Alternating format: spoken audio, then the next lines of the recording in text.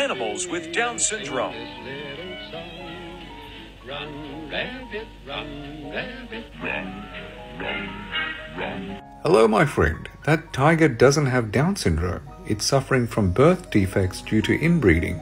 As most of you know, tigers aren't usually white. This is a very rare mutation. There are no white tigers left in the wild, and a few hundred left in captivity. But here's where things get a little strange. All white tigers in captivity held in the United States descend from a single white tiger that was brought over to the country a few decades ago. And so all white tigers in the United States today are the result of intense inbreeding. Which is why Kenny over here looks a little strange.